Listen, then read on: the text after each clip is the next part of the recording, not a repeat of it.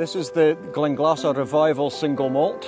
It's the very first whisky to come from Glenglassaugh Distillery since the distillery was refurbished in 2008, and a product we're very, very proud of. I'm sitting on the edge of the beautiful Sinine Bay this morning and having a little taste of this. It's a wonderful, soft, sweet malt. It's got lovely sherry tones, some sweet caramel and toffee, oranges and plums, some red berries,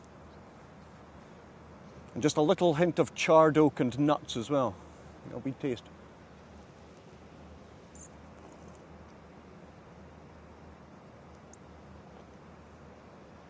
It's beautiful and creamy and soft in the mouth. Sweet toffee again, caramel, lots of that oranges and plums coming out. Lovely sherry knitting the whole thing together. It's natural colour, it's non-chill filtered, it's reduced to 46% alcohol.